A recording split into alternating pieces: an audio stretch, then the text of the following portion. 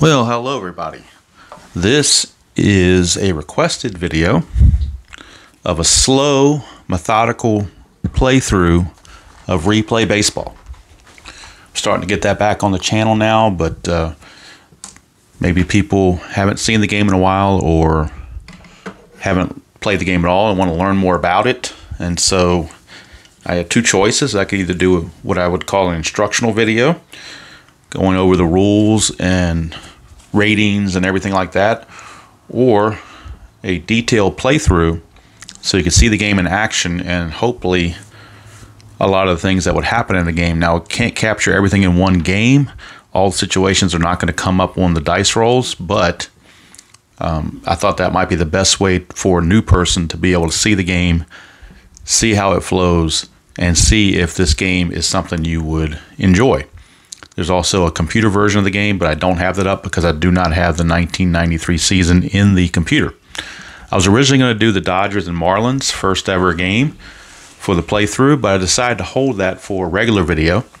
And today, I decided to do opening day 1993 in Kansas City. Great pitching matchup, Roger Clemens against Kevin Appier. So I have no accoutrements out here whatsoever. I do have the original playbook, which has the results, and this will replace the trifold because the trifold you just can't get it on the phone's not going to pick all that up with the camera. So much easier to do it this way and show all the results. I do have my regular red, white, and blue dice, and I will actually roll on the book. I'm not going to use my dice tower. That's just too loud, and so I want this to be more of an intimate, people hanging out and me hopefully going through a detailed playthrough and explaining what's happening and why it's happening and so forth. I've also got the original score sheet from Replay, and I've got the ratings for all the players written in here. Got the visiting home pitcher, and of course, let me pull this back up so you can actually see the line score. This game was played opening day for April 5th, 1993. The Red Sox and the Royals at Kauffman Stadium. Now, the picture on Kauffman Stadium does show a newer picture. I believe in 1993 they still had AstroTurf. I'm not 100% sure, but I think they did. So this picture is a little bit newer than what should be there probably. But, you know, what are you going to... The important thing are the ratings. I mean, the picture is almost irrelevant. All right. So Boston's a visiting team, so we need hitters. And we'll just go through the lineups. And these are the as-played lineups. And we'll just go through them as they come about. I'm going to open the book just prematurely to column number 1 and 2. And we'll keep it there until we need to move somewhere else. Now, let me check. Yeah, it looks like I may need to move this over a hair to make sure everything fits on camera, hopefully. I want to get all the book in there as much as possible. And I think I'm able to do that this way by kind of overlapping with the score sheet, and hopefully everything now still shows in place. Hopefully it does. Okay. First things first, we'll start. I'm going to do this as if you guys are experienced or semi-experienced replay players, you're going to find this beginning part a little bit tedious because I'm going at this as if someone has never seen the game is watching this for the first time. Basic components are the dice. You use red, white, and blue. Those are the colored dice, and it's also the order they are deciphered in. So this would be a 4-1-6 because you always go red, white, and blue. Now, what are the significance of the colors? Well, let's look at a pitcher and batter card right here. If you notice, the top of each of the cards, the numbers are in red. 1, 2, 3, 4, 5, 6. That tells you the red die is going to control the column for both the batter card and the pitcher card. So whatever we roll, let's just change this, say, to a 1. We'll change this to a 1 since I'm on column 1. And it also tells you what column in the book or on the trifold you're looking at. So let's say we rolled a 1. Let's make this a 1-4-6 instead of a 1, whatever it was before. All right, so it's a 1. That means we're in column number 1 of Scott Fletcher, and we're on column number 1 of Kevin Appier. Then the white die. The white die has black numerals. The batter card, the 1, 2, 3, 4, 5, 6, is in black. So it kind of cues you that this goes to the batter card in case you forget. So we're on row number 4. It tells you what row we're on. So on Scott Fletcher, we're on column 1, row 4, and we're in this box right here, which says number 35. We'll get to that in a minute. The blue die. The blue die tells you what row on the pitcher card. If you notice here, 1, 2, 3, 4, 5, 6 on the pitcher card is in blue. So kind of clues you or reminds you that blue is for the pitcher. So we come down here to row 6, column 1, which is a number 2. So we take the 35 and the 2, add them together, get a 37, and we read what the book says. Column 1, 37 says ground ball to second base. Now, over here to your right gives you the infield situations. So if the infield is back, it's out at first, and any runners advance. If they're halfway or at double play depth, it's a double play. If the infield is in, out at first, as lead runners hold, other runners advance. If lead runner is forced, he is out on a fielder's choice. So that gives you all the different things there. So that's basically the genesis of an at-bat in replay baseball. All right, let's look at some of the player ratings and just kind of go over why they're, how they're rated and what's good, what's bad, so forth. Scott Fletcher is an infielder. Billy Hatcher is an outfielder. So we'll take both of those. They are rated at every position they play. They even tell you on here how many games they played at each position. Scott Fletcher played 116 games at second base, did play 2 at short and 1 at third. At second base, he is a 1. The ratings will go 1 to 5 for both infielders and outfielders. For infielders, the lower numbers are the better. So 1 is the best you can have. So Scott Fletcher was an excellent range. He had excellent range, and that's what these numbers are range numbers. He had excellent range at second base, the best you can have. Now, when he moved him to short and third, he was much worse. He was only a 4, so not quite as good. The 2 numbers above the range are the error ratings, 11 to 66. 11 the worst, 66 the best. The reason it's the best is when you have an error check, you roll 2 dice. And the only way you get an error is if the 2 dice read in this fashion, say 34, because you read red and white, red 10s, white 1s, that's a 34. The 2 dice, the only way to make an error is to have those 2 dice total more than this error rating. So in this case, he has a 53, so we have to roll a 54 or higher, which is not as likely to be an error. Where here is an 11 is an error. He's going to roll an error every time unless we roll an 11. That's the only way it's not an error, because the number has to be greater than this. So if we roll a 12, anything other than 11, he's going to make an error down here. So top number, range number, you want the 1s in the infield are the best, because you're going to add that to what the batter does, and that may increase a hit or take a hit away or move you straight to an error check or whatever. And the higher numbers up here are worse. Conversely, on the outfielder card, it's the exact opposite. You want the higher numbers in your range. The first number is range, second number is arm, and the error is the third number. And again, you want higher numbers in both the arm and the error if you can get them. I'm sorry, the range and the arm if you can get them. He's a 3. You can go up to 5. 3 is average, so he's pretty average center fielder, average right fielder. A little bit below average arm with a 2. 3 would be average out of 1 through 5. 3 would be average, so he's a little bit below that. But he's got a really good error rating, especially in right field. You have to roll a 66. It's the only way you can make an error in right field is if you roll a 66. You have to roll a 57 or higher in order for it to be an error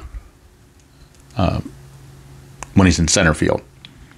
So that's the way you decipher that. Infielders, you want the range, you want the numbers to be lower. You want 1's the best, where in outfielders, 5 is the best. So it's kind of flip-flop, just the way the system works. They say Billy Hatcher also played 2 games at second base. You can see he's terrible. He's got the worst range and the worst error rating. So that's desperation time if you put him at second base. Looking also at the batter card, you can see 4 is his speed. So he's got a speed rating of 4. And I had the pages from the game itself, instructions. I was going to kind of go in concert with those to go over the ratings with the way they are done. So let's look at, okay.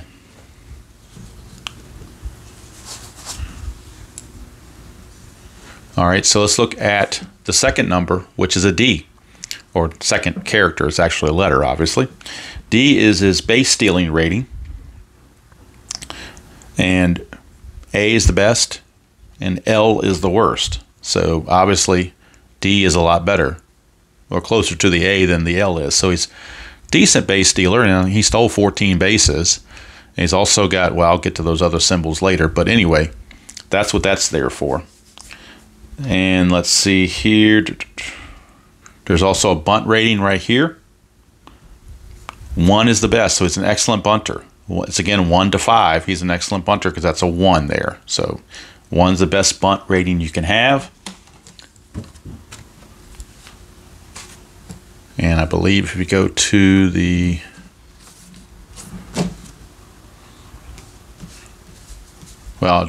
we'll call it that. It's the best you can have. Just for now, that's a good thing to know.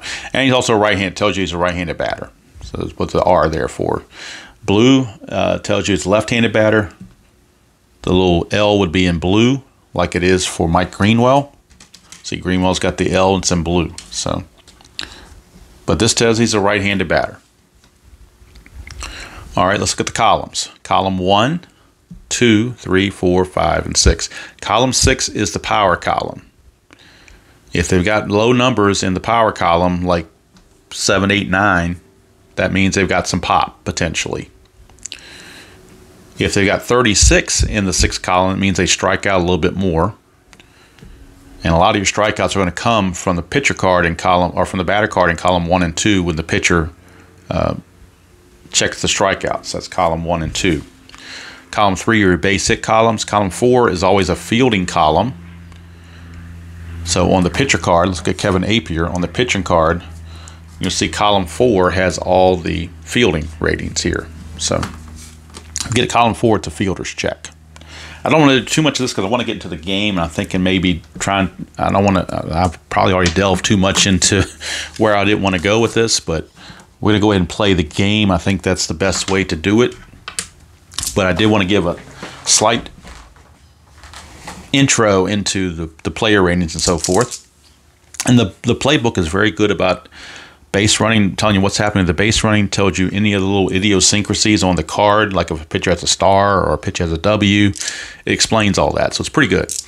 So what we're going to do, first at bat, Kevin Appier and Scott Fletcher. I've got them listed batter first, pitcher second, because that's the way you read the cards, or read the dice. So let's just get started and let's see how we go with this. Like I said, I'm going to take my time and try to explain everything as best I can. I may get a little bit quicker the longer the game goes, but at least in the beginning, I want to be very methodical and make sure that it's understandable what's going on for somebody that's never seen the game. And sometimes it's hard for us that's played these games for years to be back in that position, but we'll try to put that hat on and see if it'll do it. All right, let's roll the dice and see what happens. First dice roll is a 1, 2, 2, so we're already in column 1. So let's go to Scott Fletcher again. Let's look at the card with Kevin Appier. We'll do this for the first at bat only. Column 1 means we're in column 1 for both players. 2 means we're in the second row on Scott Fletcher, and we're on the second row on Kevin Appier. So we got a 1 and we got a 35, total of 36. So in this instance, on a total of 36, it's a ground ball to third base. The infield is back because no runners are on base, so it's just a ground ball to third base. So to start things off, Scott Fletcher is going to ground to third base, and that is taken care of. 5-3 ground out, 1 away. Third baseman for the Royals, by the way, is Keith Miller. So he grounds to Keith Miller for out number 1. Billy Hatcher is your next batter. All right, we get a 6-5-2. So let's move the dice over here, and These things are tabbed, like I said, so we'll go to column number 6 right here. It's where we want to be, column 6. Everything is under column 6. So we had a 6, 5, 2. 6, 5, 2. On, whoops, I got them backwards. Appier should be over here. All right, so 6, 5 under Billy Hatcher, column 6 and row 5 is a 36. And I said that was a strikeout.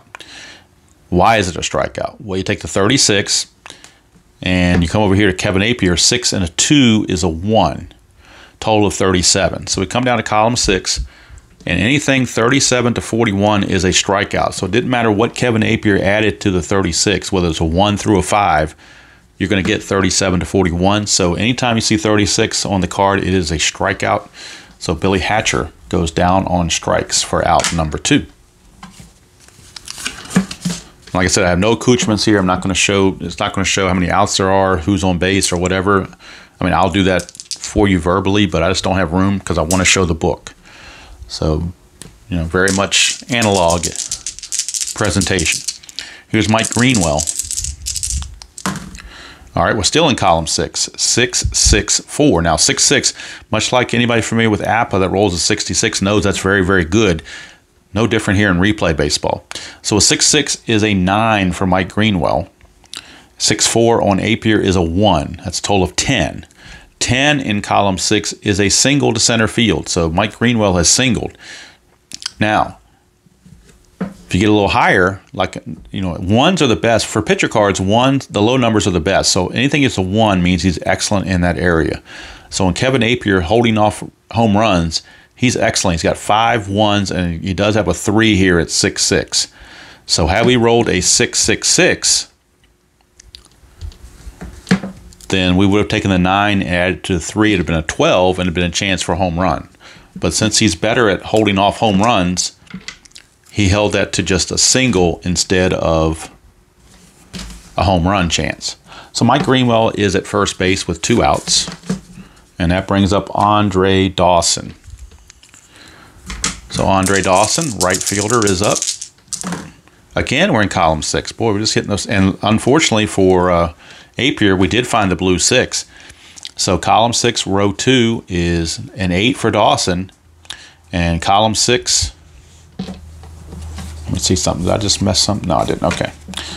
Column 6, row 6 for Appier is a 3. So that's a total of 11. When you get an 11, it says single to right field, but it does have an asterisk by it.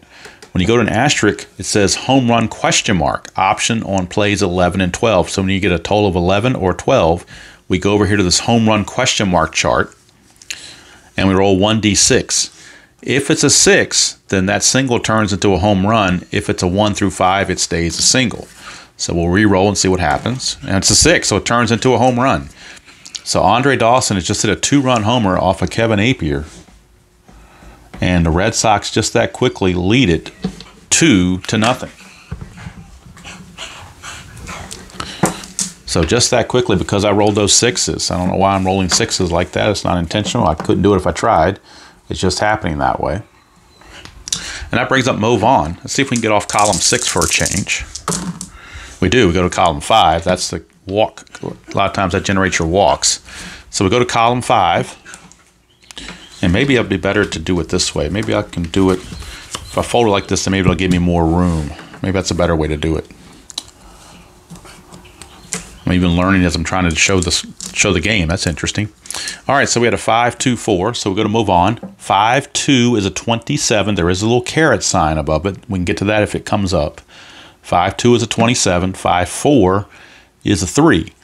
Add those up, you get 30. 30 in column 5 is a fly out to center field. And it says, if batter has a caret symbol beside his result with a run on third base and less than 2 outs, it's a sacrifice fly. Well, A, there's 2 outs, and B, there's nobody on base. So, but it would have been a sac fly. That's what the caret there means. He has a propensity to hit sacrifice flies.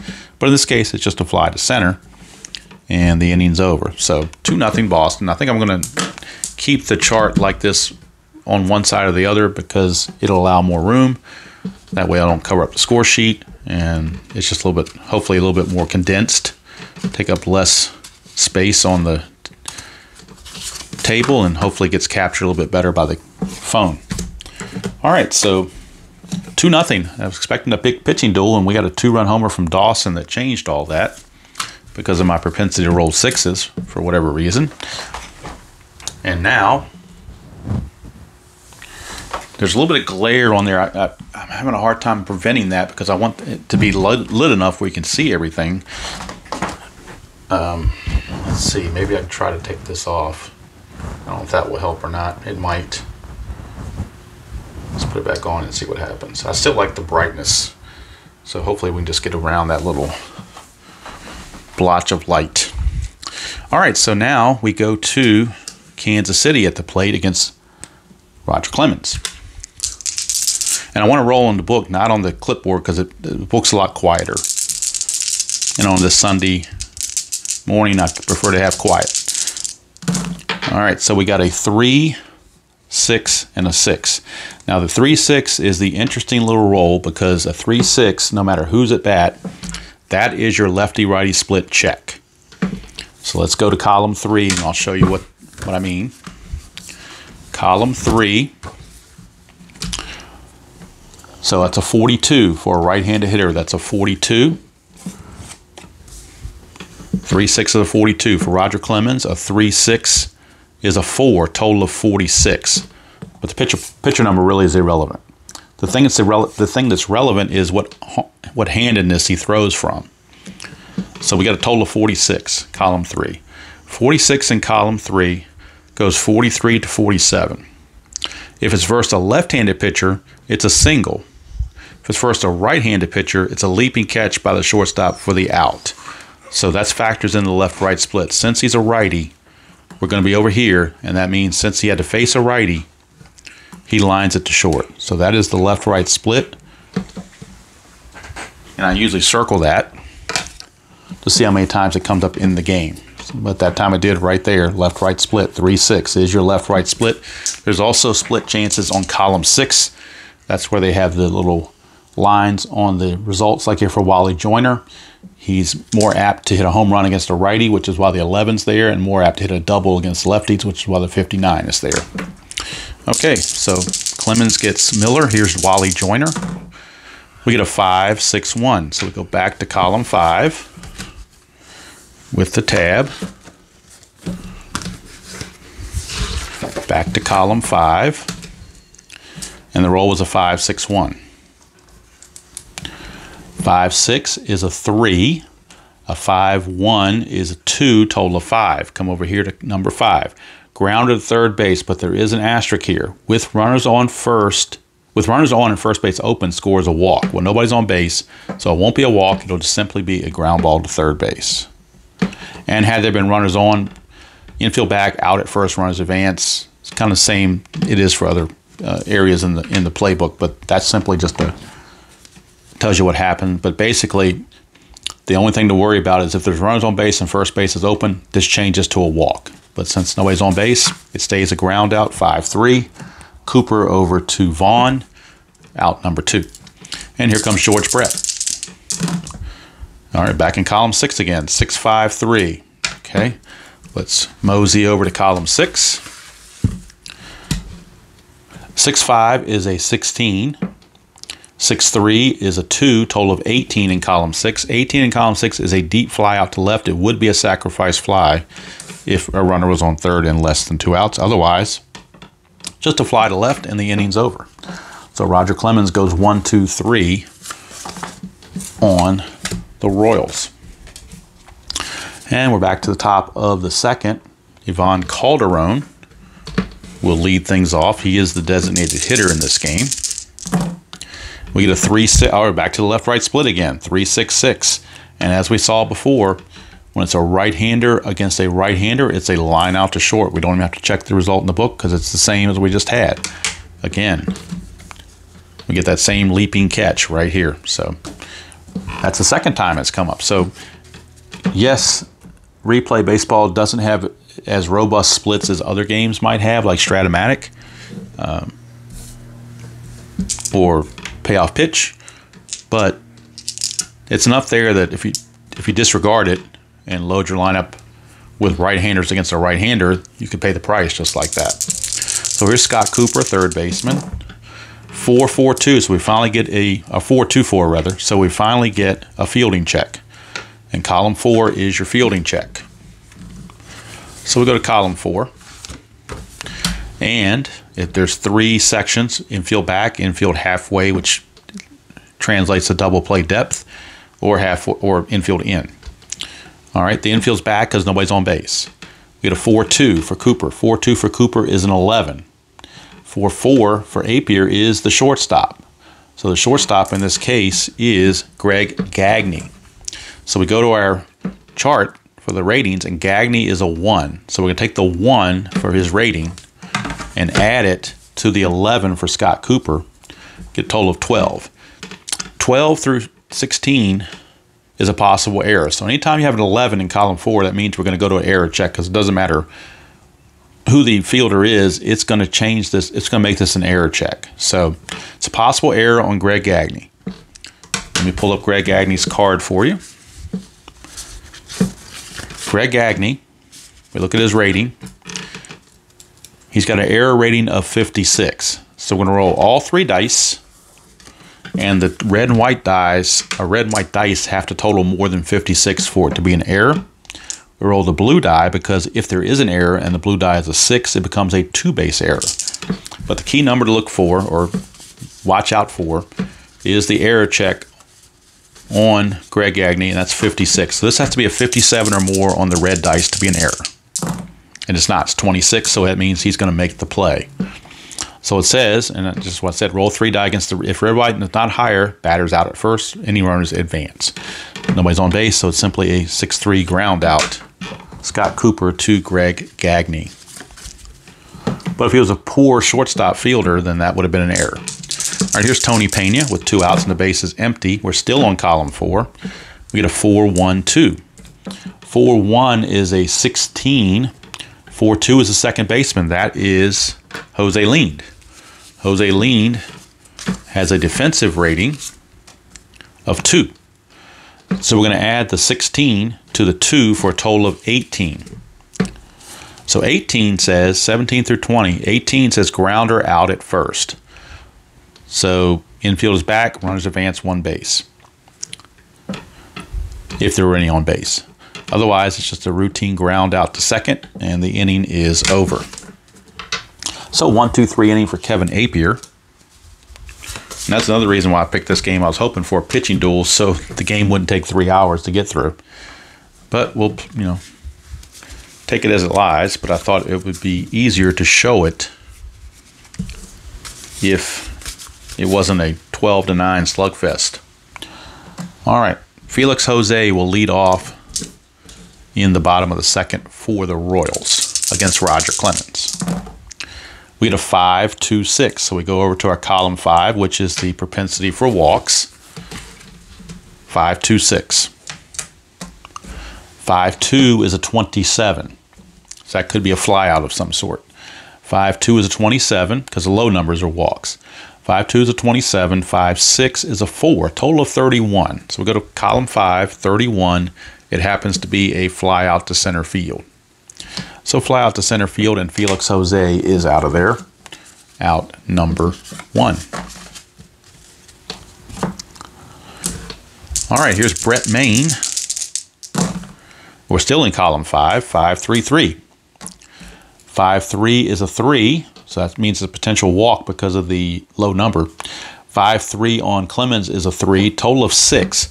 6 is actually going to be a base on balls, so it will be a walk. Clemens would have had to have a 2 or a 1 to prevent this from getting to a 6, because starting out at a 3, you're going to add 1 or 2 to it, you can avoid the walk, but once you start adding 3, 4s, and 5s, you get into these walks. So it is a walk for Brett Main for first base runner rather for the Royals. And here's Kevin McReynolds. Now we're in column 4 again, 4-4-5. So we flip back to column 4. 4-4-5. 4-4-5. And let's see what we got.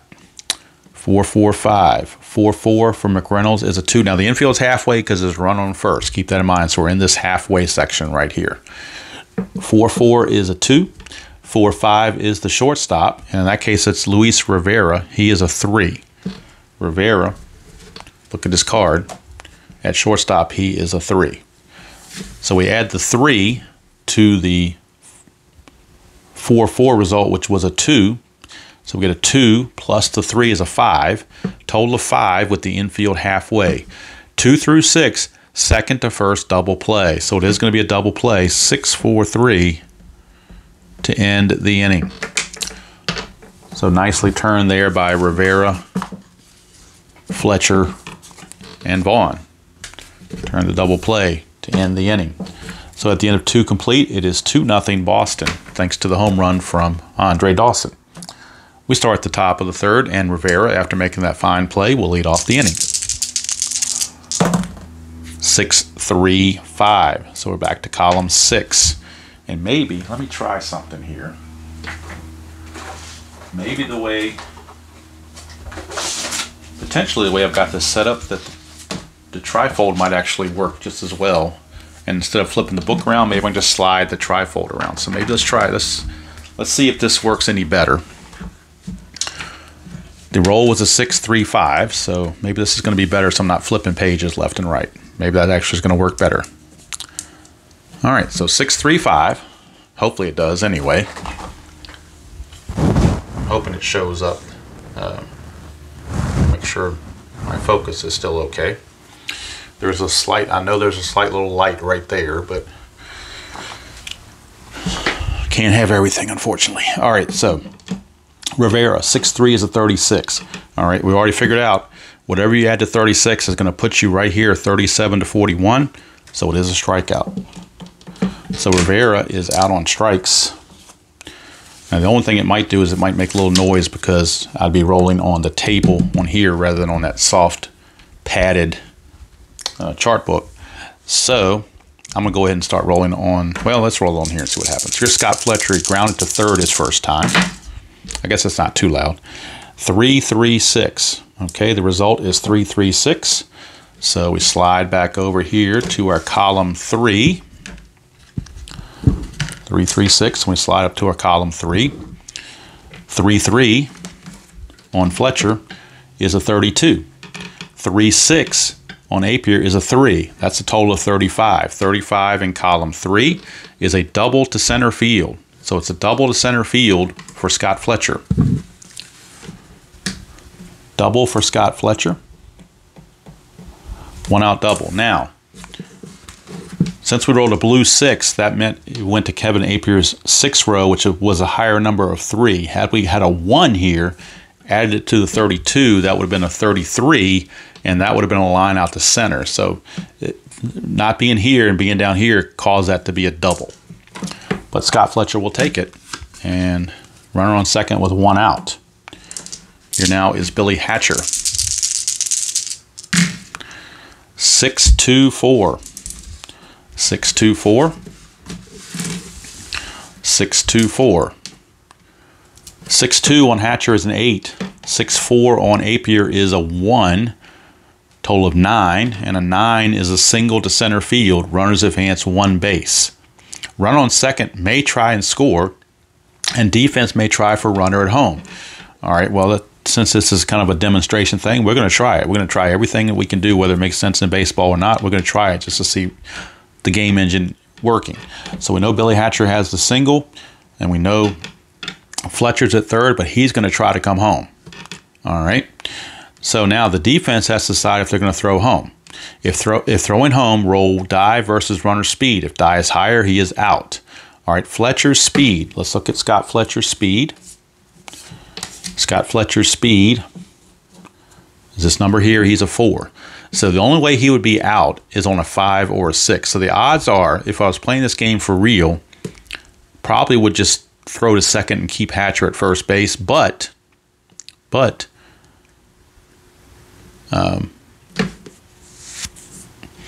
let's see here. If no throw home, runner scores, others held 1 base. All right.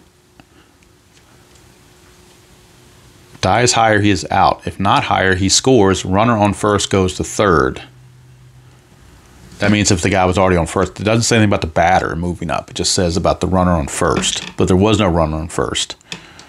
So here it looks like there's no penalty for trying, because the batter's not going to get all the way to third on that. He would get to second, but he wouldn't get to third. But the runner on first does go to third. So it seemed like there's maybe a slight missing there interpretation, because it doesn't say what the batter would do. Apparently the batter just stays at first base, I'm guessing. That's what it says here. That's what I'm going by. But we need a 5 or a 6 to get Scott Fletcher at the plate. We don't. Scott Fletcher will score on that single from Billy Hatcher, and the Red Sox now lead it 3-0 over the Royals. So Kevin Appier's getting knocked around a bit. All right, that brings up Mike Greenwell. He singled and scored his first trip. 2, 3, 4. So we go to column 2. Back over here to column 2. And we get a 2, 3, 4. 2, 3 is a 50. 2, 4 is a 2. 52 in column 2. 52 in column 2 is a ground out pitcher to first. There is an asterisk here. There is an asterisk right here. If the letter Y appears beside the result, disregard the original result and treat it as a chopper to the infield. But there is no Y there, so ignore that part. This says ground out pitcher to first. Now, this is where you get your injuries, but across from that result, it is blank. So there is no injury. There is no injury because it would have a number of games across from it, but it wasn't. It says runners advance 1 base. So it's the only play was for the pitcher to throw to first base, so it's out number 2. Hatcher does take second base. So now we have Hatcher at second with 2 outs, and Andre Dawson, the batter, who homered his first time up. So Dawson is up. He homered his first chance. We get a 3, 5, 6. 3, 5, 6. Column 3, row 5 on Dawson is a 3. Column 3, row 6 is a 3 here. Total of 6 in column 3. And that is a short fly out to center field to end the inning. So Boston does score a run, but Dawson is out on the fly out to center field to end the inning. And we go to the bottom of the third. Boston ahead of Kansas City 3-0. And I hope I'm going slow enough. I almost feel like I'm not, but hopefully I am. But again, I don't want to have this thing last 3 hours either. So I'm trying to go as slow as possible. If there's any questions, of course, leave them in the comments and I will respond. Or others who are experts at this game can respond as well. All right, let's roll for Brian McRae's at bat. We get a 1, 6, 2. So we're going to slide over here to column 1. 1, 6, 2. 1, 6 is a 45. 1, 2 is a 1. Total of 46. So go to column 1, 46. It says 46 to 50, strikeout or come back to the pitcher. With second and short playing halfway, scores this as a ground ball back to the pitcher. But since they're not halfway because the bases are empty, it becomes a strikeout. So when nobody's on base, that turns into a strikeout. If somebody was on base to the point, somebody on first basically, to the point where they were trying for a double play, then they could be halfway and it would be a ground ball to the pitcher and not a strikeout. But in this case, it's a strikeout with the bases clean. So McRae strikes out for 1 out, and that's going to bring up Jose Lind. 6, 4, 1. All right, so now we bring in column 6. 6, 4 on Jose Lind is a 21. 6, 1 is a 2 on Clemens for a total of 23. And 23 says long single to the outfield. The blue die tells you what fielder it is. So it went to left field. 1 and 2 means left field. So it's a long single to left field. Batter may try for a double. Roll red and white dice for umpire's call. If the red die is a 1 to 4, he's safe with a double. If the red die is a 5, he is still safe if the white die is not higher than the speed. So lean speed is a 3. So even if you roll a 5 on the red die, as long as the white die is 3 or less, he'll be safe. If the red die is a 6, safe as white die is higher than the outfielder's arm. Well, in this case, the left fielder's arm is Greenwell. And we go back to Greenwell, and his arm is a 2. So as long as the white die is a 2 or greater than 2, he'll be safe. So the odds are pretty good he can make it. So we're going to go ahead and roll for it. Red 1 to 4 on the red die, he's automatically safe. And he is. It's a 2. So a double for Jose leaned. So he's on second base with 1 out for Greg Gagne. So Gagne is back up to the plate with 1 out and leaned at second. 5-5-6, column 5. 5-5 is a 5 with a plus sign. We'll get to that if it comes up. Well, we'll talk about it anyway, but we'll really get to it if it does come up. So 5 with a plus sign. 5-6 for Clemens is a 4. That's a total of 9 in column 5. 9 in column 5 says base on balls.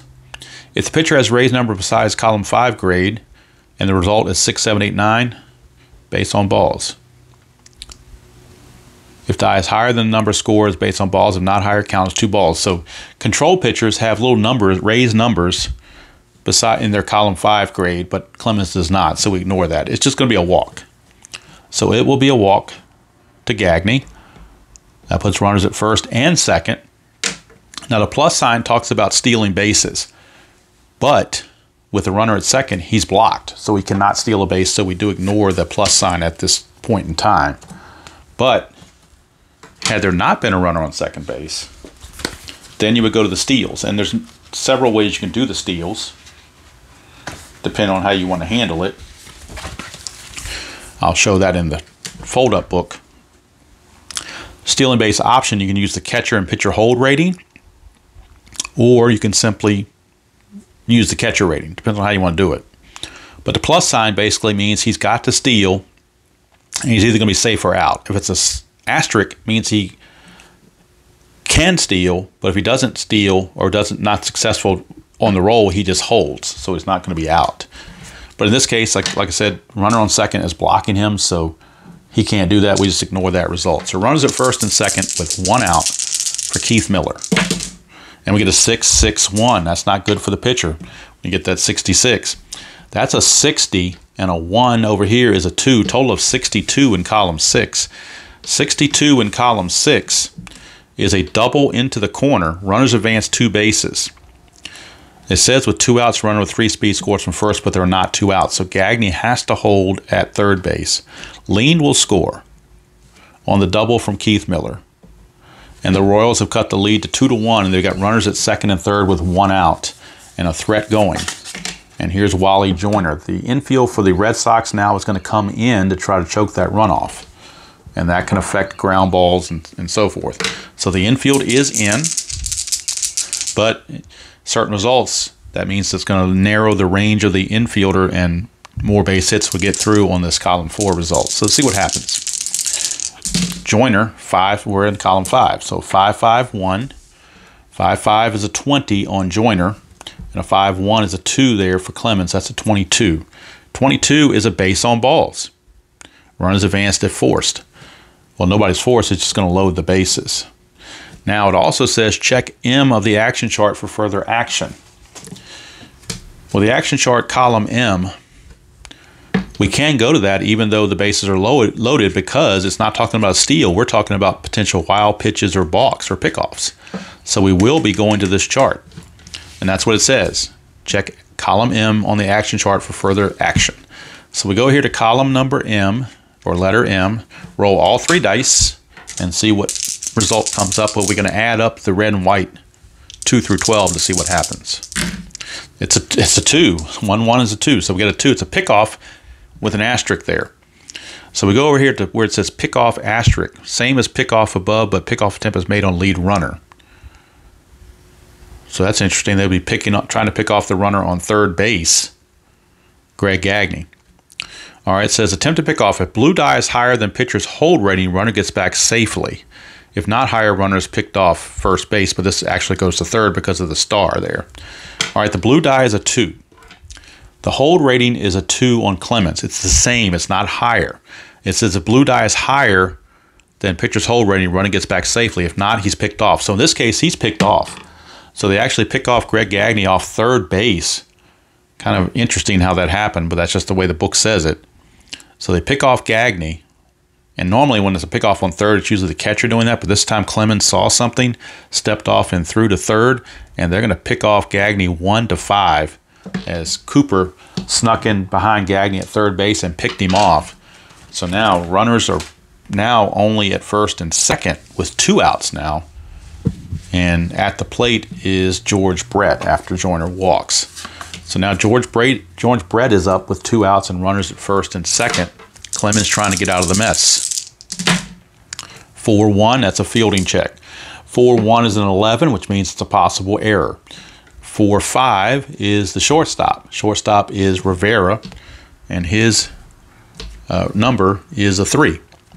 So Rivera is a 3, total of 14. When you get a 14, and the infield in this case is back with 2 outs, 14 is 12 to 16, possible error. So we bring in Luis Rivera's card, just to show, make it easier. Luis Rivera. And we look at his number above his rating at short. He is a 44. So we need to roll a 45 or higher for this to be an error. We do not. 16. So he does not make the error. He makes the play. Technically, the play is to first because the runners are going to advance, but that was a 3rd out. So end of the inning, but the Royals are stuck to just 1 run, so that pickoff really pretty much doomed them at that point. And George Brett is out to end the inning. So we go to the 4th inning. Score still 3-1, or now 3-1 Boston. Kevin Appier is back out.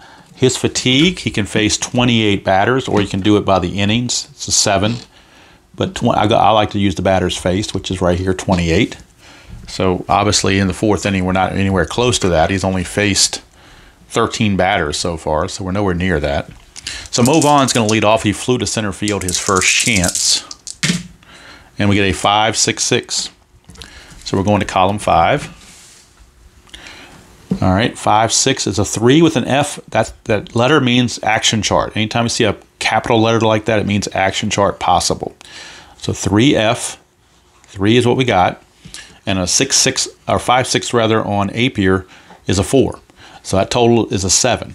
7 means we get a walk. So there will be a walk, and since he did reach base, that means we're going to the action chart F, which is talking about stolen base pickoff. And you're saying, why are they sending him there? Well, he did have 4 steals, so you don't think of Mo Vaughn necessarily being a threat to steal, but in this case, he could possibly be. But he could also get picked off. He could get caught stealing. A lot of things could happen. Could be a pass ball. I mean, there's all sorts of things that can happen. So we're looking at row or column F, and the red and white die total of 4. So column F of 4. Column 4 and F says SBE. SBE says stolen base plus possible throwing error on the catcher. Roll against catcher's error rating. If the roll is higher, all runners advance. All right, so we're looking at the catcher, Brett Maine, and see if he uncorks one into center field. His error rating is a 54, so we have to roll. If it's a 55 or higher, he uncorks this into center field. If it's 54 or less, then that means that the second baseman Lean was able to corral it. It's a 56, so it does go into center field for an error because it's higher than the 54. So Mo Vaughn is going to walk. He's going to steal second, and he's going to go to third on the throwing error by Brett Maine. So all of a sudden, Mo Vaughn's at third base with nobody out. And that's what the action chart can provide, is action. All right, so runner on third with nobody out. They're going to bring the infield in, try to choke the runoff, if at all possible. Vaughn Calderon is up. His first time up, he hit that 3-6 result for the lefty-righty split and line to short. So it's going to try to find something else this time. 2-1-5. All right, so in column 2. So 2-1 is a 29. 2-5 is a 2. Total of 31 in column 2. 31 in column 2 is ground out pitcher to first. With the infield in, any ball hit to first, second, third, or short bounces through for an infield single. But it was hit to the pitcher. It was not hit to the infielder. So that's the danger of playing the infield in, is they can get through on hits. But in this case, since the total for the result was 33, 33 relates to the pitcher. So it's a ground to the pitcher. It does say 3-game injury. So we'll go ahead and play it like an injury. We'll do it as it says. So the ground out is to first for the out number 1, but now Ivan Calderon is injured. So we need a new replacement to be the DH for Boston. So I look at their bench, see who they want to use as a DH. They don't have a whole lot. We're going to go with Carlos Quintana. So Carlos Quintana will take over for Calderon as the designated hitter since Calderon just got injured. Now, of course, you're doing as played or something, then you may not want to do injuries, but for this one, I'm going to go ahead and do the injuries since it's just a one game. And so the runner had to hold because the infield was in. But had that ball been hit to any other infielder besides the pitcher, it would have snuck through for a hit. So the infield's still in against Scott Cooper. 1-5-2. 1-5 is a 5. 1-2 is a 1, total of 6. And anything 2 through 6 in column 1 or 2 is a strikeout. And for newer players, you will remember this pretty quickly. So it is a strikeout for out number 2. And Appier now one batter away from getting out of the mess. And he's got to get by Tony Pena. He's got to get by Tony Pena. We haven't hit the ballpark yet. We got to hit the shaded areas in orange to go to the ballpark. That hasn't happened yet, but I'm sure it will. 2-2-3. 2-2, and that's what we talked about, what I talked about on the chat I had with Replay Gamer. Anytime you get a 2-2 and there's an 11 there, you can't stop an 11. 11 is going to be an automatic base hit. That's where he was talking about other games where the results are mixed, where this one's kind of standard. Anytime you get an 11, now the better hitters are going to have 11 here. The lesser hitters are not. So to be fair, there were some people that didn't have 11s here. But he does. It's an 11.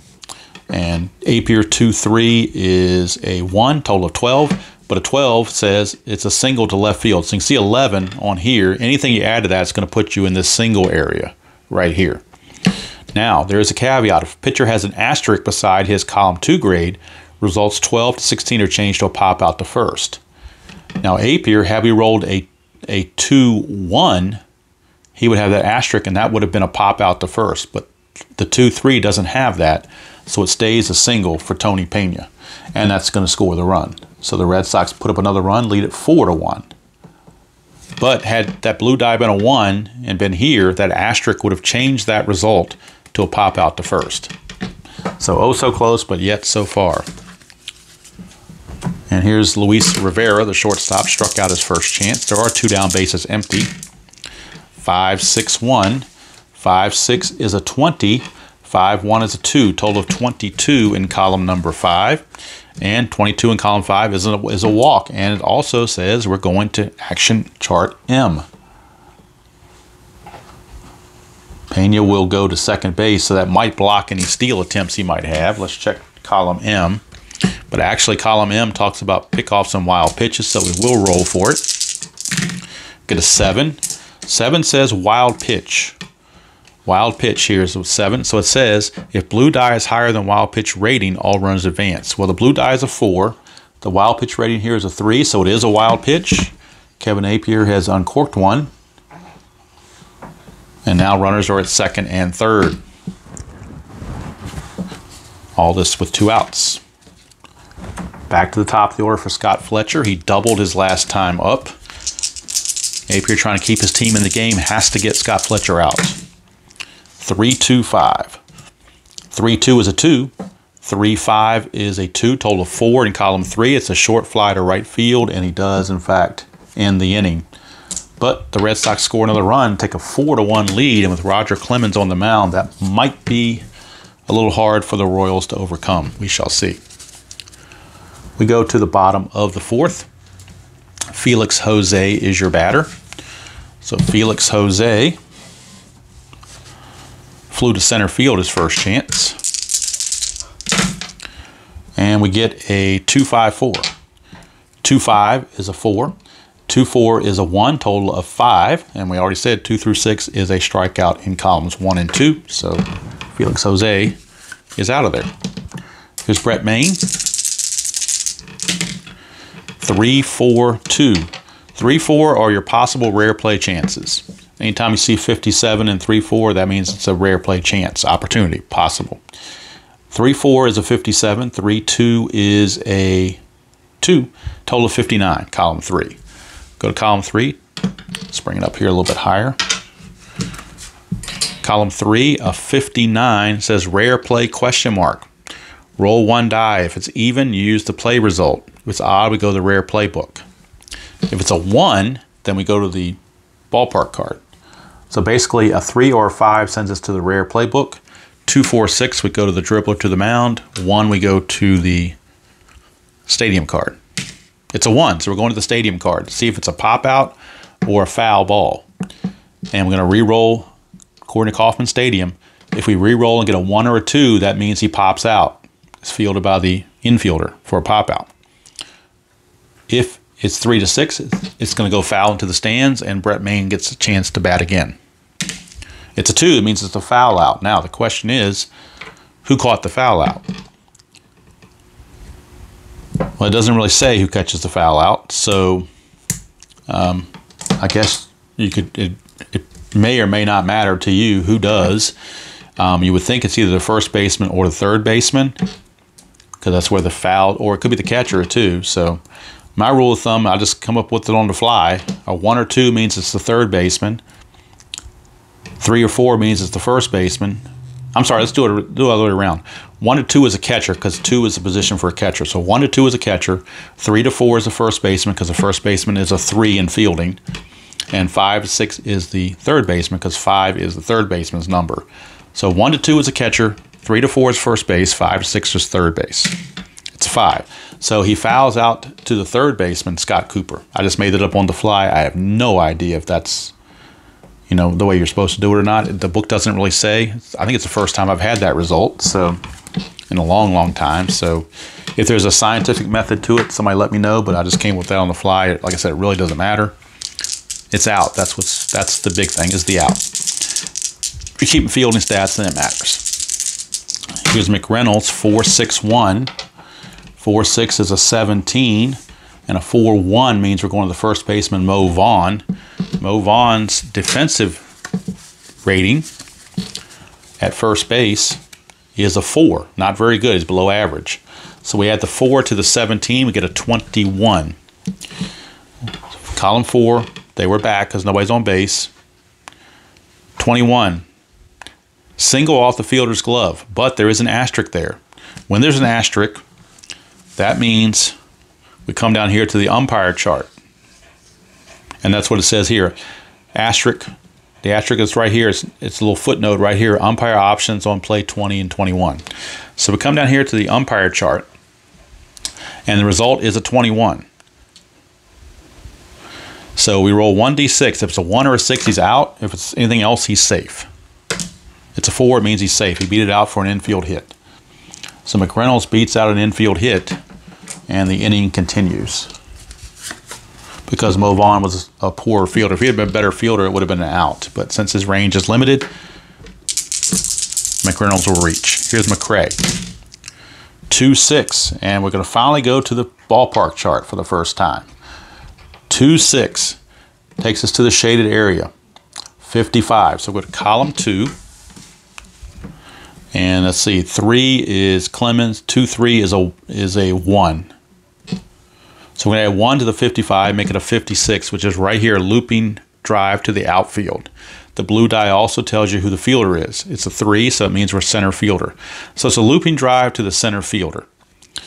The number in the Rays number here is a 5.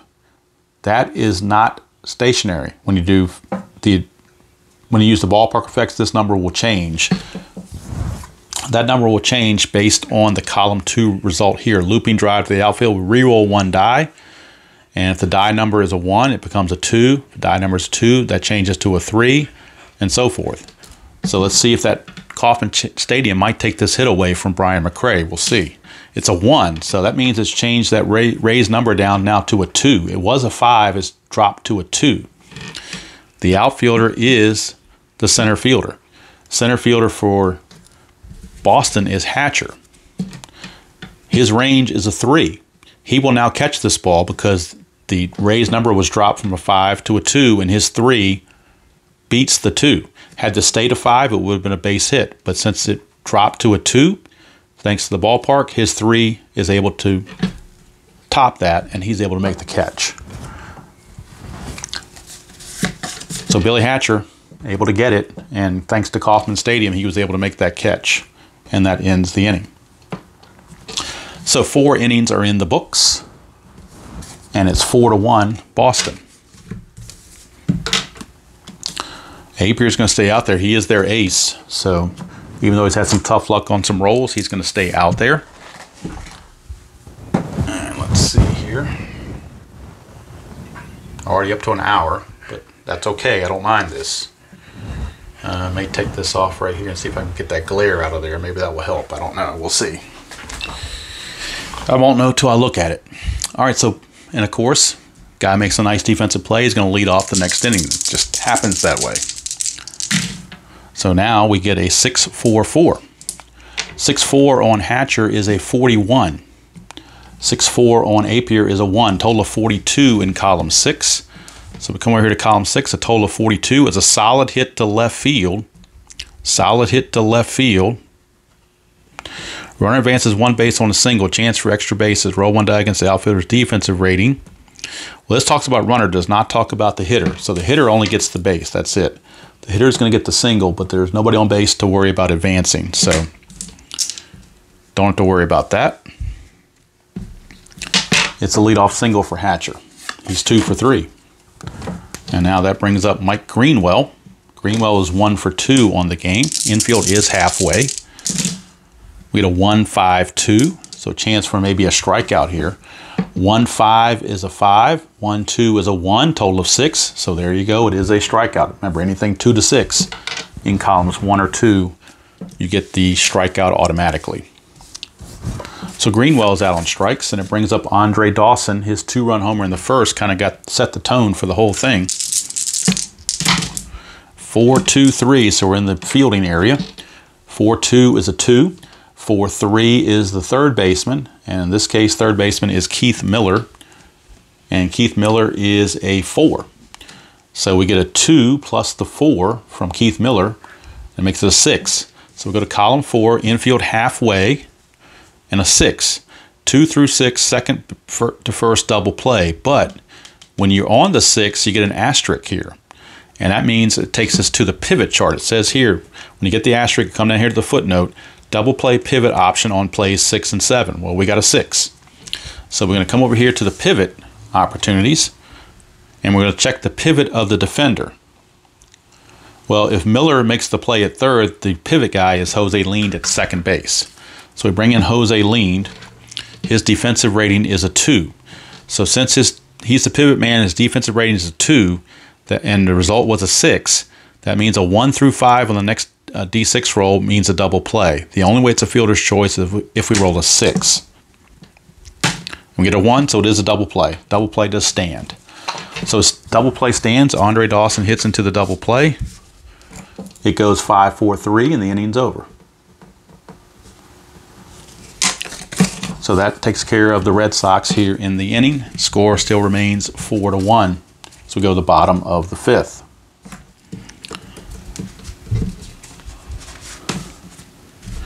All right, bottom of the 5th we go. Jose Lind will lead off. Lind doubled and scored his first chance. We get a 4-4-4. How about that? Triple 4s. Jose Lind, 4-4 is a 16. 4-4 for Clemens is the shortstop, Rivera. And Rivera, as we've seen before, I think his rating has come up once before, but he is a 3 at shortstop. So we're going to add the 3 to the 16 for a total of 19. The infield is back because nobody's on base. So that gives us a total of 19. 19 says grounder out at first. Had that been a 20, had he been a 4 rated shortstop instead of a 3 rated shortstop, that number would have bumped to a 20 and we'd have gone to the umpire chart. But since it's a 19, he was able to make the play without needing the umpire, and it's a ground out to short for out number 1. So Jose Lind is retired. Here's Greg Gagne. Clemens to Gagne, 1-6-4. 1-6 is a 45, and we've already seen with the bases empty, a 45 is a strikeout. So he will strike out for out number 2. And that brings up Keith Miller, top of the order. And Miller doubled his last time up. RBI double for Miller, his last chance. 4-1-3. 4-1 is an 18. 4-3 is the third baseman, Cooper. Scott Cooper, his defensive rating at third base is a 3. So we add 3 to the 18, and that's a total of 21. 21 is a single off the fielder's glove, but it's got the asterisk, so we go to the umpire chart. But this time, again, 1 to 6, he's out. Or 1 or 6, he's out. Anything other 2 through 5, he's safe. It's a 4, so he beats it out. So Keith Miller able to beat that play, and the inning continues on the single from Keith Miller. So 2 down for Wally Joyner, and Joyner has grounded to third and walked. 6-3 and a 5. 6-3 is a 16. Had we rolled a 6-2, we'd be on a split chance, but 6-3 is the 16, and 6-5 is a 4. Total of 20. 20 in column 6 is a deep fly to right, and the inning is over. So 5 innings are in the books here at Kauffman Stadium, with Boston leading 4-1. Kevin Appier coming back out will face Mo Vaughn. Mo Vaughn. 2-4-2. 2-4 is a 60. And there is a number above it, but that number does not have the orange around it, so that number is static. It will not change. So most likely this is going to be hit. The defender would have to have a 5 range to stop this. And the defender goes by the blue die. So we come down here to a 60. Come down here to a 60 in column number 2. When you add what the pitcher has, it changes from a 61 to a 65. The blue die was a 2, which means it goes to the left fielder. Left fielder in this case is Kevin McReynolds, and I don't think he has a 5 arm, but we'll verify it. Kevin McReynolds only has a 2 arm, so he cannot get to it. Since he cannot get to it, if outfielder's defense rating is not higher than the raised number, the ball falls in for a double. Runners advance 2 bases. With less than 2 outs, batter stretches. Let's bring it up here so you can see it better. If less than 2 outs, batter stretches hit to a triple if third base is open and his speed is higher than the outfielder's arm. Okay, how about that? Mo Vaughn's speed, though, is a 2 right here. And McReynolds' arm is a 2. It's not higher. It's the same. So it will not be a triple. It'll simply be a leadoff double for Mo Vaughn. But Mo Vaughn almost got the triple, but not quite. So here comes Carlos Quintana. He took over as the DH when Calderon had the injury. 3-2-5. 3-2 is a 2. 3-5 is a 2. Total of 4. That is a short fly to right. And anyone on third base may tag up, but there's no provision for a runner on second to tag up. So it's just a short fly to right for 1 away. Wasn't deep enough to do anything with it. 1 down for Scott Cooper.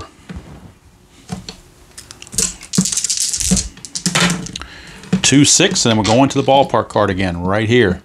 Raised numbers of 3, but that will change based on what we roll on this die right here. We'll keep the 3 because that tells us who fields it. It's a 2, so that means it changes to a, well, it stays a 3. It was a 3, it's going to stay a 3 because the die roll of 2 makes that a 3. So the ballpark has no effect on this one. So we come down here to the 56. Let's move this out of the way. Come down here to the 55, and then you add whatever you add to the batter or from the pitcher is going to make it a 56 through 60. The blue die is a 3, which means it's center fielder. So we're checking to see if the center fielder for the Royals has a range that's greater than 3. Center fielder for the Royals is Brian McRae. Brian McRae's range is a 5. So McRae will go ahead and take away that hit. He can cover a lot of ground out there. And so that result right there exhibits that. It's a fly to center field. Now, the runner on second base, what can he do? Let's see what it gets here. Run on second and third advance 1 base if speed is greater than outfielder's arm. Well, McRae's outfielder arm, let's check his arm. He's got good range. His outfielder arm is a 2, which is not very good, but Mo Vaughn's only a 2 speed. It's the same. It's not greater. So Vaughn cannot move up to third base. He's got to stay at second base. So because of his slow speed, it keeps him at second base. There are now 2 outs for Tony Pena, and I have no idea how this is going to show up on video. It's the first time trying it, so bear with me. Trying to I got a feeling once I start playing this game, I'm starting to go a little bit faster than I probably should, but hopefully you guys are seeing it. Here's Tony Pena. Like I said, I don't want a 3-hour video either. So 3-5-1, 3-5-1, 3-5 is a 3, 3-1 is a 1, total of 4 in column 3. That's another short fly to right field, and the inning is over. So the leadoff double from Mo Vaughn does not come home to roost, and the score is still 4-1. And George Brett will lead off for the Royals. Brett is 0 for 2. It's ground to short and flown to left. Get a 6-2-3. 6-2 for Brett is an 8. 6-3 is a 2 for a 10. 10 is a single to center field for George Brett. So he gets his first hit of the game. Does Mr. Brett. He leads off with a single. Brings up Felix Jose, the right fielder. Infield is halfway. 6-5-4. 6-5 is a 36. When we've already seen anything 36 in column 6 is a strikeout, because whatever you add to it puts you in this 37 to 41 range. So shortcut 36 is a strikeout, much like the 2 through 6 in columns 1 and 2 are strikeouts. So Felix Jose down on strikes. And that's going to bring up Brett Maine. Infield still halfway. 2-4-3. 2-4 is a 2. 2-3 is a 1, total of 3. And again, anything 2 through 6 in columns 1 and 2 is a strikeout. And so Clemens gets the strikeout for out number 2. Brett's still at first base, can't go anywhere. 2 down for Kevin McReynolds. Infield now back fully. 5-1-5. 5-1 is a 4. 5-5 is a 4, total of 8. 8 says base on balls with bases full count as 2 balls. Well, the bases are not full, so the walk will stand, and George Brett will now move to second base. So runners at first and second with 2 down. For Brian McRae, he's 0 for 2, struck out and flew to center, so he's due. 5-2-3. 5-2 is a 27. 5-3 is a 3, total of 30 in column 5. 30 in column 5 is a fly to center, and the inning is over. So nothing doing there for the Royals. And we go to the top of the 7th. And this is where we start looking at fatigue possibilities for Appier. He has faced 26 batters. He can face 28. So bullpen activity for the Royals is imminent. Let's look at the lineup for the Red Sox. They do have Greenwell and Vaughn coming up and a couple batters that are left-handers. So with that in mind, for the Royals, Billy Brewer, a lefty, is loosening in the bullpen. So he will be loosening and getting ready for potentially when Mike Greenwell comes up. So first it's Luis Rivera, 1.65, and again a 1.6. Generally speaking, the 1.6 for most batters has 45. A lot of batters don't have it, but a lot of batters have 45 in there if they strike out a decent amount. So Rivera will strike out to start the 7th. Flips the order over to Scott Fletcher. Fletcher 1 for 3 with a double and a run scored. 3-3-4. 3-3 is a 32. 3-4 is a 1, total of 33 in column 3. 33 in column 3 is a line out to center field. So it was a good thing that he had a 1 here, because if we had gotten down to the 2 or the 3, that would have changed this number to a 34 or a 35, and that would have been a double. But since he has a 1 here, 1s in column 3 can take away a lot of hits, and he did it right there. So line out to center for out number 2. So your better pitchers are going to have a lot of 1s in the column 3 there. Take away those hits. Here's Billy Hatcher. 6'5", and that's a 36, so automatically it's a strikeout for Kevin Appier. And we're going to cap Kevin Appier right there at 7 innings. He faced 29 batters, so he's good to go. Strikeout stands. Didn't matter if he was tired or not, the strikeout still would have stood. Still would have held up, so strikeout is done there to make it a 4-1, or keep it a 4-1 game as we go to the 7th inning stretch. And I'm going to stretch myself, pause the video and stretch, and then come back and finish the ball game. All right, we're ready for the bottom of the 7th. Roger Clemens is getting close to his fatigue as well. He can face 27 batters. Right now he's faced a total of 25. So in the bullpen for the Red Sox, loosening is Tony Fossis. Now I picked him specifically because he is a lefty specialist. And he's got the shaded columns here. So this is one of the rare cases where a pitcher actually has a rating for splits. So if he's facing a lefty, we're going to use the top 3 rows. And if we're facing a righty, we use the bottom 3 rows. So 1 and 2 combines into row 1, 3 and 4 combines into row 2, and 5 and 6 on the die combines to row 3. But Fossis is loosening because after the bottom 2 players are in the order, Wally Joyner, lefty, bats 4th this inning, so you want to get him ready for Wally Joyner if possible. All right, so Clemens facing Jose Lean to start the bottom of the 7th.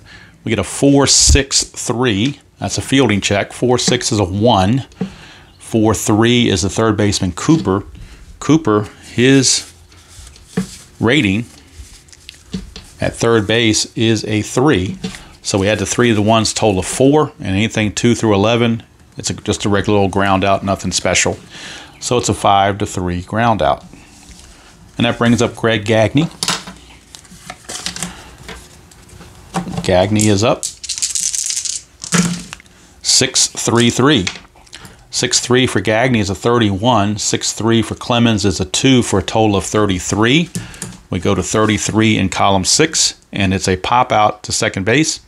If the pitcher had a K, it would be a strikeout, but he does not have. Some of the years Clemens had high K ratings, he'd have Ks over here, but he does not have that in this situation. So it's simply going to be a pop out to second base for out number 2. And it flips the order over to Keith Miller. Joyner is on deck, so if Miller reaches, they will pull Clemens and go to Fossis. 5-6-6. 5-6 is a 1. 5-6 is a 4. Total of 5 in column 5. 5 in column 5 is a grounder to third with runners on and first base open. It's a walk, but nobody's on, so it's just a ground ball to third, and the inning is over. So that's going to do it for Clemens. Both starters are going to go 7 innings and be capped there. And now we'll go to the bullpens for both teams. And for the for the Royals, they will go to a Brewer, Billy Brewer, a lefty. He is not rated for splits on his lefties. And Greenwell is not rated for any splits, but if he rolled the 3-6 result, that would turn into an out, whereas against a right-hander, he would get a base hit. So Brewer, let's update the score sheet. Brewer now takes over. Appier went 7 innings. So Brewer will be on to face Mike Greenwell in the top of the 8th. 4-1 Red Sox. 3-4, and the first chance we get is a rare play. 57, chance for a rare play. So, once again, I'm going to roll the die if it's even or odd. It's odd, so we're going to the rare play book for the first time. So we go to our rare play book. And the rare plays are excellent in this game. And they're also done by base running situations. So in our case, the bases are empty. So the base is empty. We're going to the bases empty rare play chart. Roll 2d6s. I'll roll the blue just in case it's needed. So we get a 10. That's what we're really looking for. I'll keep the 3 to the side. So 10. Not only is it bases empty situation, it's the out situation is also factored into play. Nobody's out. Bases are empty, nobody out, and it's a 10. So with nobody out, we go here to the 0. Ball 4 is in the dirt. Batter runs to first base on balls, gets away from the catcher. Roll 1 die against the pitcher's wild pitch rating. If die is higher, batter continues to second on the wild pitch. That's what we'll use the blue die for. So 3, is it higher than the wild pitch rating? Yes, it is. Billy Brewer's got a 0 wild pitch rating. So this is going to be scored a walk and a wild pitch. So when he's got a 0 wild pitch rating, that means he's got a high propensity for wild pitches. So in this case, Greenwell will walk and reach on the wild pitch. So bringing the lefty there didn't exactly work out too well for the Royals. He's at second base with nobody out for Andre Dawson. 6-5-5. But he got a break because the 6-5 is a 36, which, as we've seen in the past, is a strikeout. And that's the thing with this game. Certain roles you will remember. You won't have to check the chart every time. It's sort of like Appier, where you start remembering some of those roles. Like, you know, a 13 in Appier is a strikeout. Well, in column 6, a 36 is always a strikeout regardless. There's no exceptions. 100% strikeout. There is no exception. Or there are no exceptions. Doesn't matter what the pitcher does. I could be pitching and strike him out. So here comes Mo Vaughn. He doubled his last time up. 3-6 now here. This is interesting because Billy Brewer does not have splits on his card. Mo Vaughn does not have splits on his card, but the 3-6 hit the split, 47. So I tell you, it hits it when you least expect it. So when you get here, 47, you add the 3-6 result from Brewer, it's a 2, makes it a 49. Come down here, 49 is 48 through 52.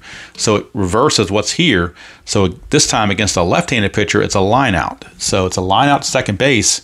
And there's something else even that might even be a double play since there's a runner on second base. So let's bring this up a little closer so you can see it. It says here, leaping catch by second baseman with runner on second and less than 2 outs, possible double play.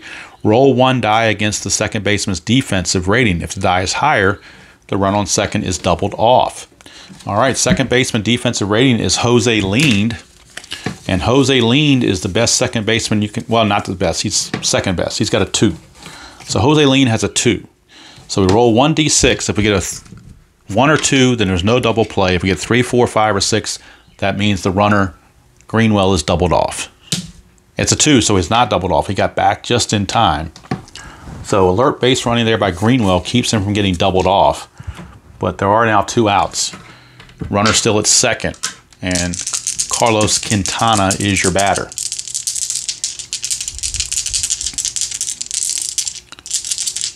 And I think that's going to be it for Brewer. They're going to, against the righty Quintana, they're going to pull him. This is not 2020s, so he does not have a 3-batter minimum rule. They want to bring in a right-hander, and they're going to bring in the Flash, Tom Flash Gordon. He's going to come on. Started 14 games, relieved 34 of them. So Tom Gordon is going to come on and face the right-hander Quintana. Neither one of them are rated for splits, but again, if you get that 3-6, that'll come up. So we're going to manage it just like it would be if splits were all over the place. So Gordon to Quintana. It's a 2-2. That's bad news, 2-2-2, because he's got that 11 there. And even though Gordon's got a 1, which is the best you can have, he would have had to have that star to stop the hit, because as we've seen, a 12 is a single to left, and you would need that asterisk to stop that hit. He's got the asterisk in row 1, but not in row 2. Had this blue die been a 1, it would have taken the hit away. But it didn't. It's a base hit. Runners advance 1 base with 2 outs. Runner on second will score. So a key base hit there for Carlos Quintana to give the Red Sox an insurance run, make it 5-1, and Tom Gordon did not do the job they wanted him to do. Of course, he got a bad roll, but that's beside the point. All right, here's Scott Cooper. 6-3 is a 31, 6-2 is a 1, total of 32 in column 6, and a 32 in column 6 is a pop out to third to end the inning. So now it's a 5-1 game, and for the Red Sox, Tony Fossis will be coming on, a lefty, because you've got Joyner and Brett, 2 lefties scheduled to lead off for the Royals. Gordon has a high rating for relief, so he can stay in the game to pitch a little longer. But Tony Fossis will be in to face Wally Joyner. Since he's facing a lefty, we will reference the top 3 rows, not the bottom 3. And he's significantly better against the lefties. So here's Joyner. We get a 5-5-6. All right, 5-5 on Joyner is a 20. 5-6 against the lefty is a 4. So we get a total of 24 in column 5. 24 in column 5 is a walk to Joyner, and we go to the M on the action chart. M on the action chart talks about potential wild pitches, balks, stuff like that. We get a 6. So a 6 is wild pitch B0. So we come over here, And it says if pitcher's wild pitch rating is 0, score wild pitch. All right, the pitcher's wild pitch rating is a 3, so there's no wild pitch there. However, if catcher's pass ball rating is a 0, score it's a pass ball. Catcher, Tony Pena. Tony Pena, his pass ball rating is a 4, so that's not a 0 either. So since neither come into play, it will not be a wild pitch. It'll simply be no play, as Pena is able to block the play. So Joyner reaches with a walk, but nothing else happens. Had both been 0, then your score is a wild pitch according to what the rule book says. So had the wild pitch rating on the pitcher been 0 and the pass ball rating on the catcher been 0, if you want to figure out whether it's a pass ball or a wild pitch, book says wild pitch. All right, here's George Brett. 2-5. 2-5 is a 16. 2-1 is a 1 with an asterisk by it. So if he gets a base hit, this could take it away because the asterisk is there. But a 2-5 is a 16. So we go to 17 in column 2. You had the 16 and the 1 for 17 in column 2. 17 in column 2 says strike out with bases empty or fly out to center with men on base. So since somebody's on base already, being Joyner with the walk, it's a fly out to center field. And like I said, the playboard tells you all these things, so it's pretty self-explanatory. They do a good job of spelling it out for you. Here's Felix Jose, another lefty. 3-6, and there you go. We've got the 3-6, which is the left-right split. So again, and the 3-2 for Fossis is a 1. So that totals a 48. Come down here, 48 is a line drive. Left-handed pitcher. It's a line drive towards right field, but a left-handed pitcher, it's a leaping catch by the second baseman. Since the runner's not on second, there's no double play chance, but it will be a line out to second. And now and I circled that again, so that is the 4th time by my count that the left-right split has come into play on that 3-6 roll. 4th time I rolled 3-6. So that's a lot. Doesn't usually happen that much. Here's Brett Main. Another lefty on lefty matchup for Fossis. We get a 5-3. 5-3 is a 3. 5-5 is a 4. Total of 7 in column number 5. And that is a walk. With bases full counts 2 balls, with bases are not full, so it is a walk. And that brings up Kevin McReynolds. So the righties are coming up now against Fossis, so we're going to pull Fossis. He did his thing against the lefties, but he's going to come out. And the Red Sox will again go to the bullpen. And let's see who they decide to go to. They're going to go to Greg Harris. Greg Harris, the right-hander, is on for the Red Sox against Kevin McReynolds. Runners at first and second with 2 outs, so Fossis went 2/3 of an inning. McReynolds, 2-2, and there's that. Well, this is not a base. This is not an 11 on McReynolds. It's got a 55, so it's a little bit different here. 2-2 is a 55, so we go to column 2 and look at the 55. Well, 2-1 from Harris makes it a 1, so that's a total of 56. 56. We come over here to 56. The blue die is a 1, so it's a left fielder. So the Rays number is a 3. It does not change because it's not in the orange. It stays a 3. The left fielder is who we're checking. The left fielder has to have a range of 4 or better to stop this. Left fielder is Mike Greenwell. Greenwell's range just happens to be a 4. So he's able to take that hit away before it drops in. Mike Greenwell makes the play and ends the inning, saves a run. That would have been at least 1 run would have come in. But instead, he makes the play and the inning is over. So nice play by Greenwell. And we go to the 9th. Score still 5-1. Tom Gordon's going to still stay in there. And he'll be facing Scott Cooper to lead off. Cooper 0 for 4 in this game. I'm sorry, it's not going to be Cooper. It's going to be Pena because Cooper made the last out last inning. My bad. It is Pena who's actually up. So Pena, let's see, Pena, 1-5 is a 35.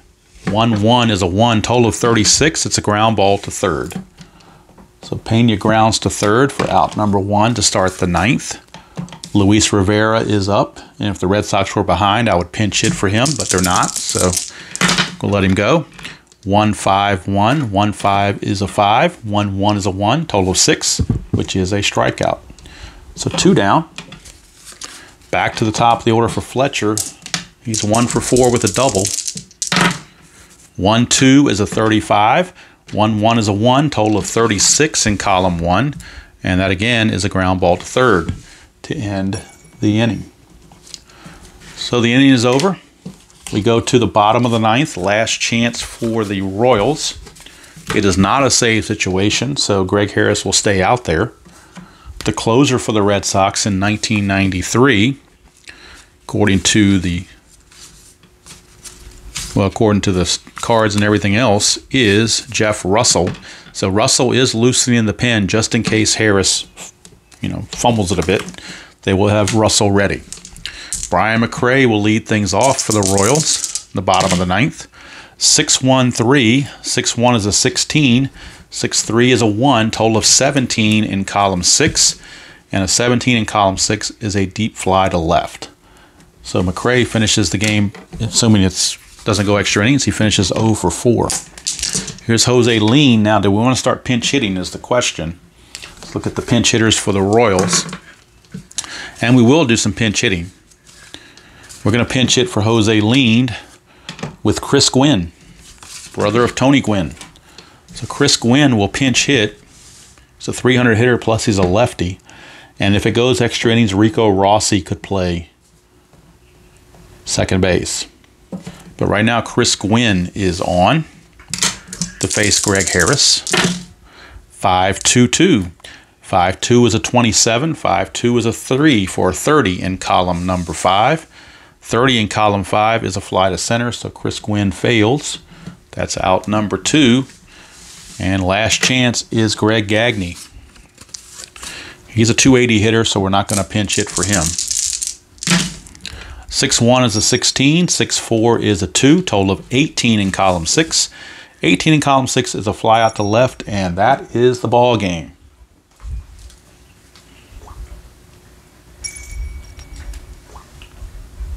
That is your game right there. I'll move the board out of the way. And we'll bring the score sheet in. There is your ball game. Total score, final score of 5-1. And I'll do the totals real quickly. There was a throwing error on Brett Maines. The Royals made an error. The Red Sox did not. And we'll check the base hits for both sides. For Boston, 1, 2, 3, 4, 5, 6, 7, 8. For the Royals, their hits 1, 2, 3, 4, 5. 5. Just 5. Left on base for the Red Sox. 1, 2, 3, 4, 5. 5 left on base.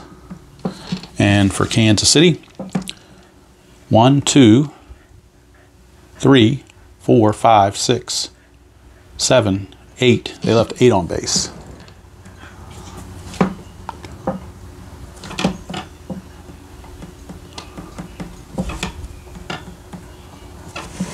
All right, so Clemens is your winner. Appier is your loser. I don't want to go through and do all the stats on the sheet.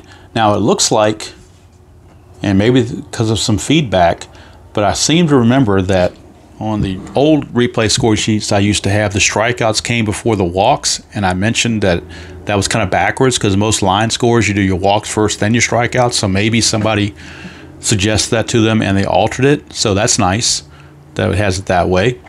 So, well, let's take a look here. I'll go ahead and do the thing for Clemens against the Royals because there are only 5 hits that he allowed. And let's see what else they did. Foss's came in right here. So through 7 innings, yeah, he gave up the 5 hits and the 1 run, which was earned. Didn't hit anybody, didn't throw any wild pitches. The only wild pitch done was by Brewer, I think. All right, so let's check his walks and strikeouts. He walked 1, 2, 3, 4. He walked 4. So Clemens walked 4. He struck out not that many. 1, 2, 3, 4, 5. That's it, just 5. So the total line score on Roger Clemens, 7 innings pitched, 5 hits, 1 run was earned, 4 walks, and 5 strikeouts, and of course he gets the win.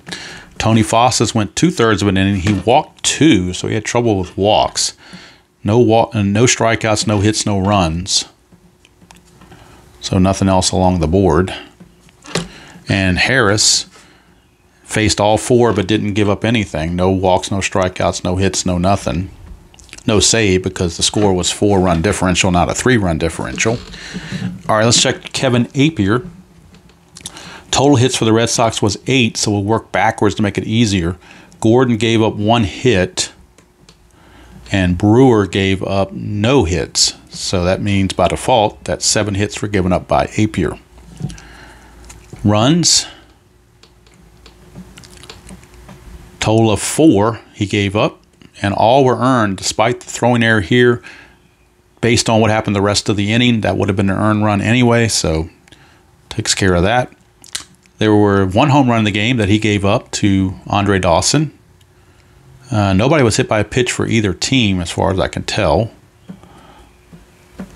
Now let's check, let's see, nothing on the runs for Brewer. Now Brewer gave up a run. The inherited run was given up by Gordon, but it was charged to Brewer. All right, let's check walks and strikeouts for Brewer. He walked 1, struck out 1. Gordon had no walks and 1 strikeout. And let's see, Appier had how many walks?